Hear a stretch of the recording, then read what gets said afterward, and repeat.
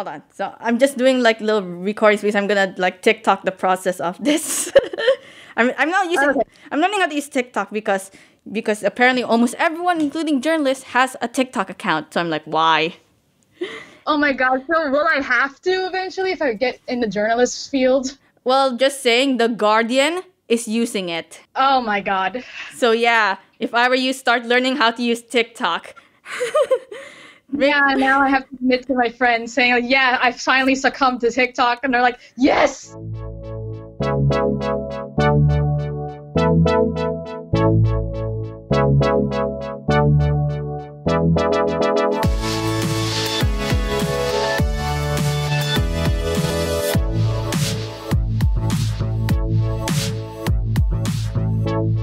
Hello, my name is Erielle, and you're listening to Never Have I Ever, a podcast about experiences I never had.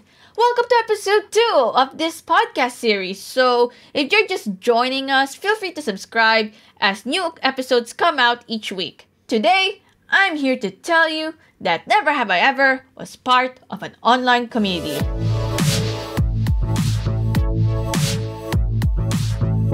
So growing up, I was never really part of an online community or an online group. Oh no! Whenever I was into something when I was young, I tend to talk about it with my friends or siblings, and I had no problem with that.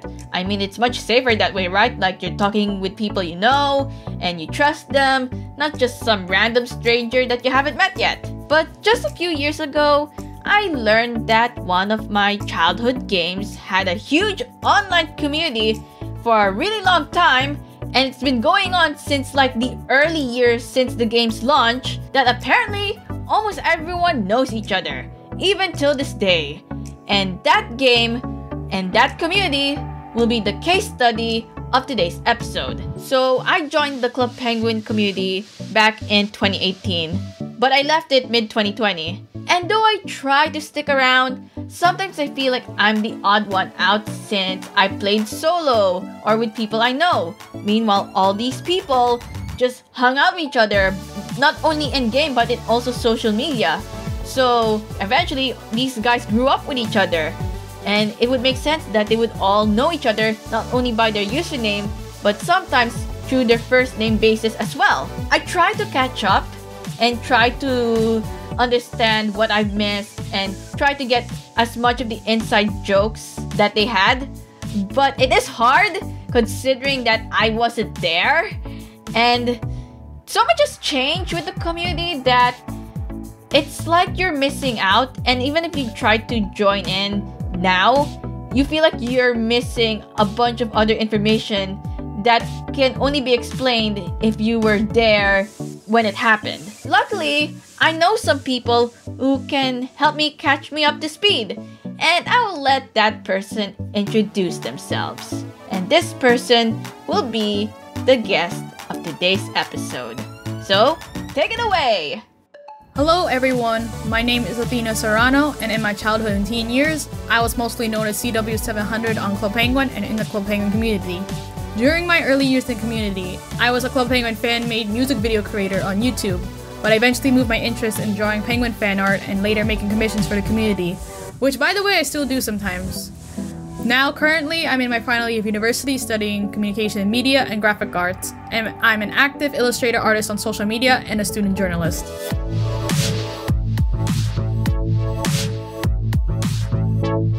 So joining me is my friend Athena, a Club Penguin community member from America. So, hey, how's it like over there at the other side of the globe?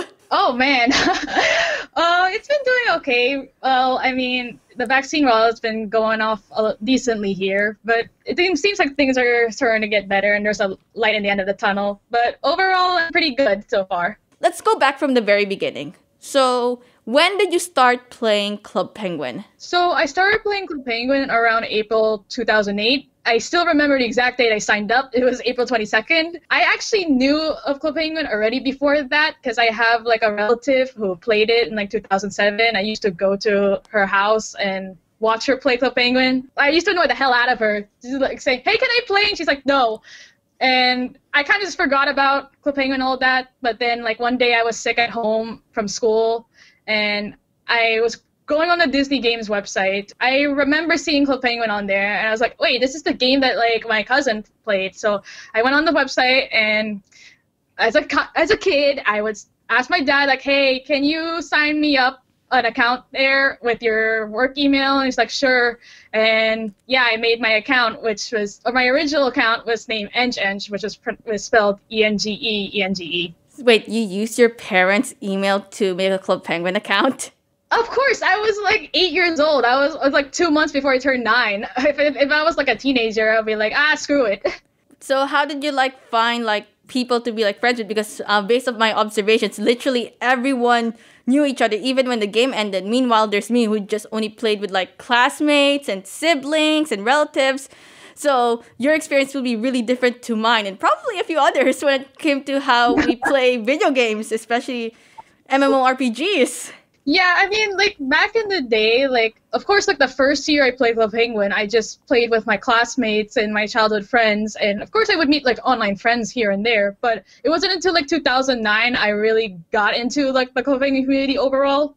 Now, back then, like, Twitter was kind of, like, very new, so in 2009, like, most of the Club Penguin community was on YouTube, and one day, like, I was looking up Club Penguin videos, and I saw people there would make, like, you know, Late Night on Club Penguin, which was it was at the time a very famous fan movie series, a fan-made horror series of, you know, penguins being killed by a serial killer in game. And I used to see also like Club Penguin music videos that were made for fun, and you know, I wanted to do something like that on my own. So that's when actually it introduced me to social media. Like, I signed up a YouTube account, which at 9 years old, between 9 to 10 years old, you should not have an account. I mean, you've seen a lot of kids nowadays on social media at a very young age, much younger than I was when I joined like social media. But when I started my YouTube channel, my channel was done for making Club Penguin music videos, and that's when I met like several people in the Club Penguin community overall. And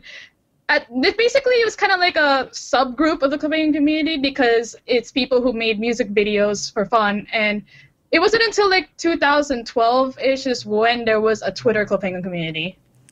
Yeah, it's really quite interesting, like how, unlike other games, when it came to Club Penguin, we all formed a community through the game and through different subgroups, and suddenly, eventually, everyone started knowing each other because we all grew up, we started using our real names, we felt comfortable and all that. Yeah. So it's quite a surreal experience. Like, I remember when I decided to join the community, literally in like 2018, everyone started to know each other, and some of them in like first name basis, and I'm just like sitting there and be like, so this is new. I didn't know there was a community at all. I'm just like, what have I been missing in all my life, you know? Yeah, because some people in the Club Penguin community have been around since, like, I would say between 2013 to 2015. Now, I actually left the Twitter community for a bit between 2015 to 2018, 2019-ish, because, like, at the time I was growing out of Club Penguin, and I was, you know, busy with high school, and I just, you know, no longer was interested in Club Penguin at that point. But yeah, I was kind of shocked too. There were some people who I knew from back in the day were still in the community. But there was also some people I suspect in the community today who were part of the Club Penguin community before, like years ago, but they just changed their usernames or go by a different alias. So who were the most notable people in the community back in the day? Oh boy, I have to really think about this one. If you get to name one. Not too much about it. If you get to name one, who would it be? Like, one notable person. And don't say the staff. Trainman1405. He runs the Club Penguin Memories website, and his website was known for Club Penguin cheats, like basically tips and, you know, tricks that, you know, you might not have found in the game, or, you know, just to get like a good, quick walkthrough through like a new event, like, or update in Club Penguin. So let's say the Puffle Party came out. I just want to go on real quick and just get all the items. So I just go on his website, get the information from his new post, and, you know, I find out where the new pin or the new free items are at. He's actually one of the, like, around 8 people I met from the community I met in real life. I might sound like an actual boomer, but I will just say, you guys had it so easy. You know what I had to do? Log in a full server, ask everyone where the new pin is at, and just hope for the best that people are gonna help me out. And luckily, people did help me out. So I had to walk around and ask. Meanwhile, you kids had your your cheat sites and your Twitter and your YouTube. Wow. Before like around like Club Penguin, before Club Penguin were in all these CPBSs, it's basically Club Penguin cheats. That's how the easiest way to become air quote Club Penguin famous. Oh my god, there was so many blogs back then. Like sometimes there was competition, and usually there's like certain like petty drama here and there on like, you know, based on like the person, like whether they were like reliable or not to work on their blog. But honestly, overall, like when it comes to Club Penguin blogs, like it actually did help a lot of these people, like, you know how to do like web design and, you know, host their own website. Because one of my friends from the community back then, he was known as Bird the Bird. I still keep in contact with him. He was a little bit known too in the community before, and he did manage to earn money from his blog and, you know, learn how to like do graphic design and web design through just having his own blog. Yeah, I've noticed like a bunch of these people who run Club Penguin blogs, they started like running their own independent businesses, or they started working for publishers. For example, like we all know Tech 50, he now published something recently in a national paper or something, according to his Twitter. Yeah. And then we got the guy Ninja Udark, he now has his own gaming company in his country. Really interesting where Club Penguin could lead us. Where did Club Penguin take you? Oh, for me, well, like when I first started out in the community, like I did my music videos. It actually did some benefits for me. Like, you know, people have come to me like in school, like in college, like, hey, can you do like these videos for like our virtual fine arts gallery? And I'm like, sure, because I have some experience in editing. And also Club Penguin made me the artist I am today. Like, to be honest, if it wasn't for that game, I would not have been like become an artist or studied graphic arts in my college right now. And let me just say, your art is really cool. Like, I remember interviewing you for Australian radio, for the community radio last year, because it was so good and it was so relatable. And it was my first live, well, not really live, it was pre-recorded, but still, it was like live, air quotes, show, because it was relatable at the time. You know, you did a comic about self-isolation, and it's quite interesting, like, how video games, like, connect the community, like, all over the world. Like, you're like from America. I'm like in Australia. We're like in the different time zones, you know? And then we have friends in like America and the UK thanks to Club Penguin and all that. Yeah, I mean, like Club Penguin has actually been a good start for like, I would say kids and minors to like figure out like what they like to do in a way, or like their interests, because unlike most other fandoms where like you got people from all ages, like Club Penguin for like years was known to have mostly minors. So it was mostly like, you know, a little bit safer, I guess, than some other fandoms from just, you know, very disturbing or disgusting stuff. I'm not saying like the Club Penguin community is immune to this, because like as we have observed, like the last 2 years, because more people who are older are coming in, or people around our age are maturing into adults, they've gotten evolved into like really problematic stuff. But back then, like since most of us were young, we were still able to relate and kind of were more like willing to be childish. Like in other fandoms, they tend to like expose you to certain things that, you know, kids are not supposed to see. Although to be fair, like overall, even when I was young, like joining the playing community, like I've been exposed to like certain things I'm not supposed to, but I'm thankful it has not been as bad as some people like in other fandoms or even the kids today. Yeah, I agree. Like, based off what I read and saw when I was part of the Lazy Town fandom, don't ask everyone. Mm-hmm. Apparently back in the early days, the Lazy Town fandom on like websites and forums used to be a Stephanie worship fest. Yes, they worship Stephanie. And they were like middle-aged men. Do not ask. I don't want to think about it too much. Ever since season 3 started, the Stephanie worship fest sort of ended, and it ended up becoming they started liking the show for the show, and then eventually it became We Are Number One memes. But yeah, it's like really interesting, like how Club Penguin, despite it's really interesting, like the community is like we all started at the same point. It was in the early ages of the internet where there is some parental control before things got, you know, haywire and all that, and we were pretty much safe for the long run, in my honest opinion. Like I was exposed to like the word sex at age, I don't know, 9, 10, 11, but that's as far as it went. what the word sex was, because I thought sex meant gender, but it turns out it's other things. Oh boy, although like still in the clothing community, like I actually was around the same age when I first learned what sex was, because I remember like the earliest days of the Penguin private servers, it was very shady. Like a lot of teenagers would like start like these private servers. Like I think the earliest one was called iClubpenguin or ICP, and there was iClubpenguin version 3 with ICP v3. And I remember some of the moderators there were very vulgar. There was one point they told like this player like to type this website in their URL, and it led to a porn website. Oh, so God. Yeah, it's at the time like the older people back in the day in the Penguin community were just basically edgy teenagers. They weren't like adults, like, you know, who could potentially be, you know, causing maybe like some that might fall under predatory, like, you know, behavior.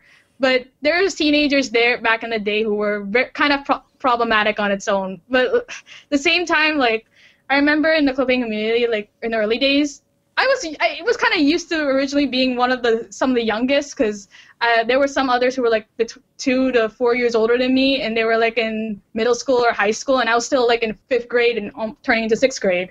And I would see like these preteens and teenagers swear and act like they're all cool and edgy and stuff. But I mean, I feel like today, like in the current clubbing community, if they were like at that age right now, you know, the current community would just be like, oh, look at these kids. They're gonna like look down at them more. But before, the older ones, like when they're teen years, they were like the cool kids. Yeah, I mean, you look up to the ones who are older than you, because that's how we were raised, you know? Role models are the people who are older than you, regardless of what they think. I feel like also like at the same time, like these teenagers who were like edgy in between like 2009 2012, like, you know, I think they became well-adjusted adults by now, so at least most of them. But still, at the same time, I remember there was usually sometimes petty drama regarding like virtual like relationships or online long-distance relationships back then. Man, even back in the day in the Cutiejea music video community, there was a lot of like relationships going on there, and it's basically like middle school, like high school drama crap. It's like, honestly, I feel like most of them would make fun of their old self back in the day, but I remember seeing like in like YouTube comments and their YouTube channel description, like to say like who their partner is. Yeah, I remember those relationships.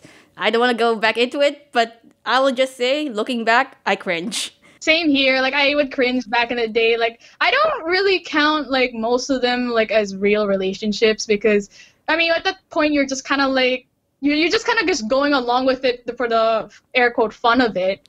So, as you know, I joined the community, then I made a public video on YouTube saying that I'm leaving, and one of the reasons for that, and it's not only me, there were, like, a few others, who I will not name, that they've noticed that especially since when Club Penguin ended in like 2018 when Club Penguin Island closed, the community started to get toxic, and it's not just me.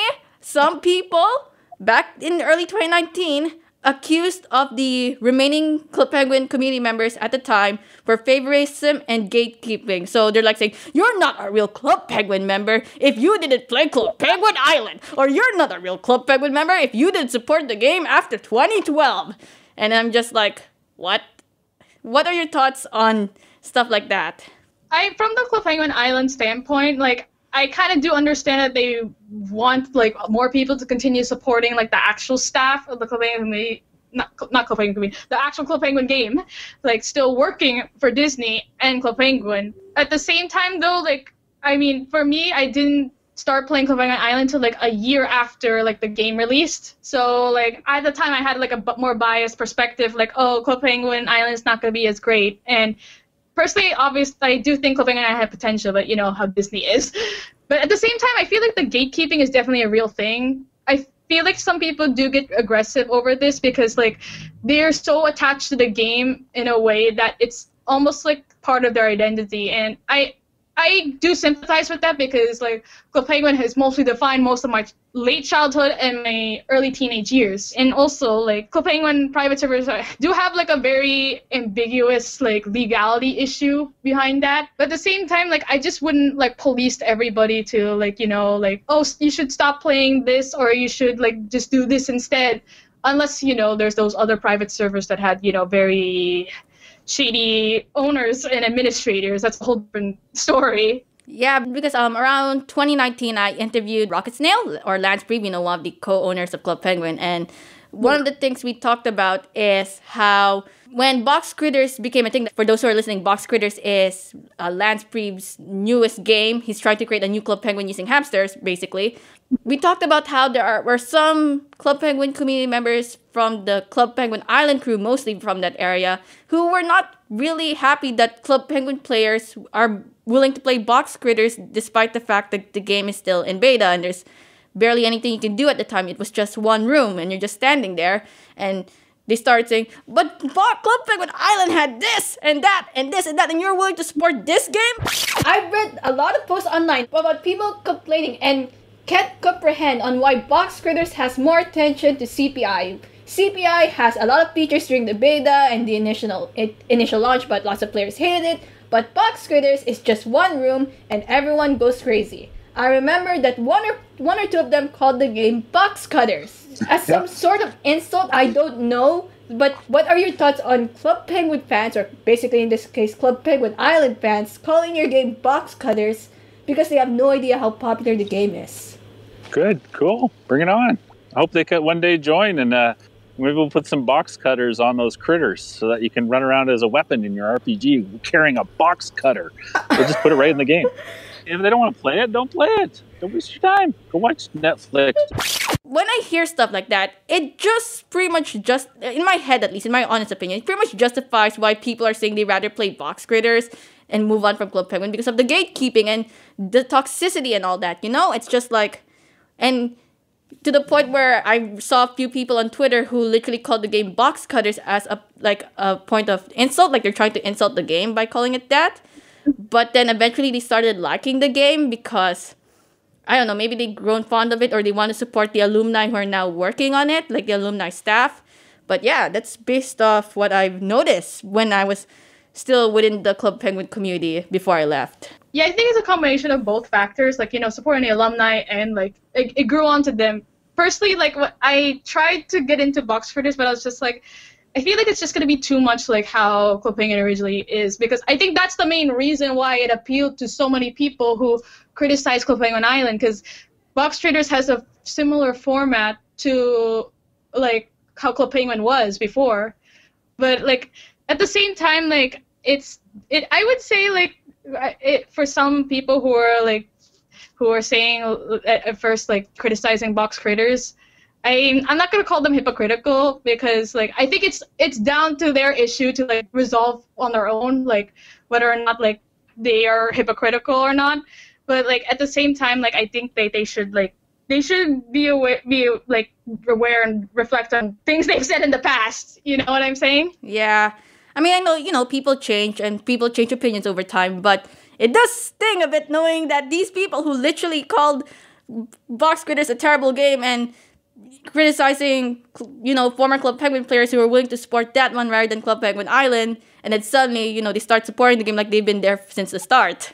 But you know what? That's my problem. I will resolve that on my own, but that's just my opinion. I'm happy that these guys are willing to give Box Critters a try, and good on them. We're moving the community to a land of hamsters. And I would say, like, to be honest, I feel like people should support more Box Critters more than just like private servers in general. My stance has kind of changed on like on Club Penguin private servers and stuff like Club Penguin Written. It's just my bias because I've lost interest in Club Penguin Written and other private servers.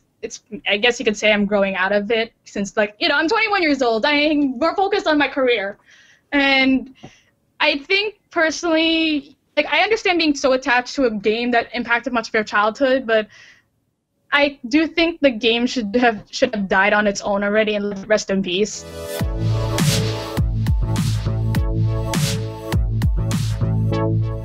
While I do think Club Penguin private servers will still be around at least for a short while, I don't think they're gonna last forever because, nothing lasts forever.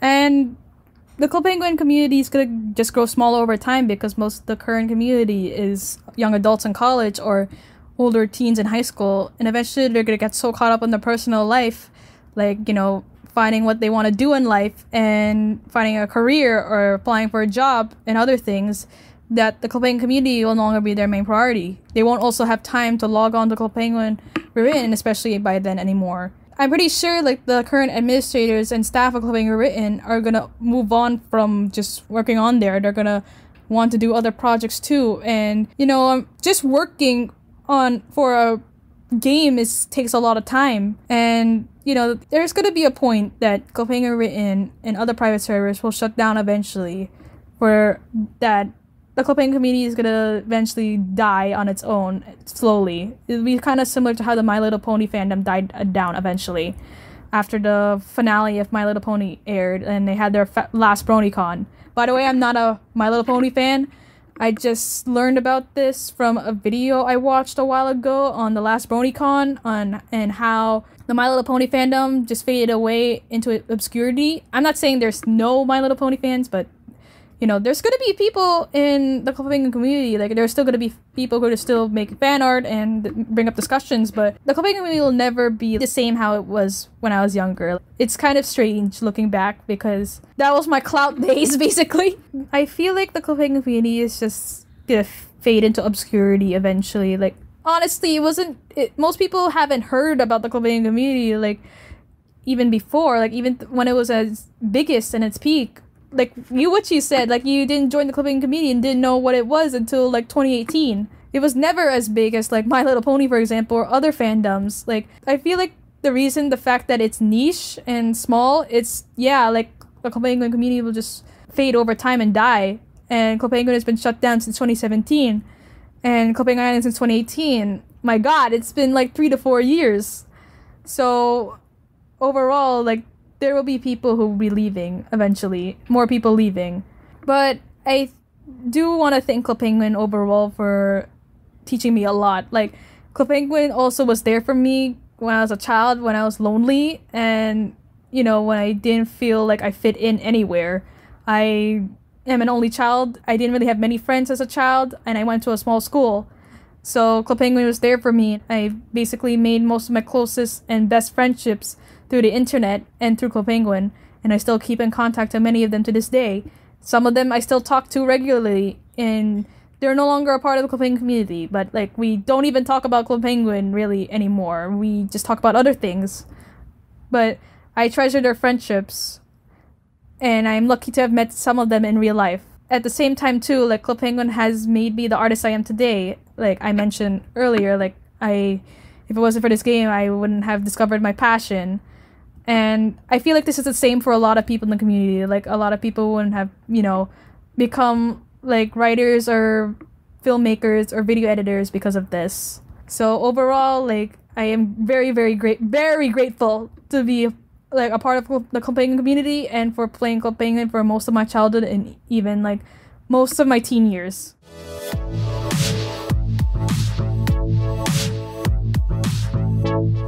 I'd like to thank Athena for not only being our guest, but also giving out that wonderful conclusion. Yes, Club Penguin and online communities will have that inevitable fate to go into obscurity, but it's the memories that we keep that makes those moments meaningful.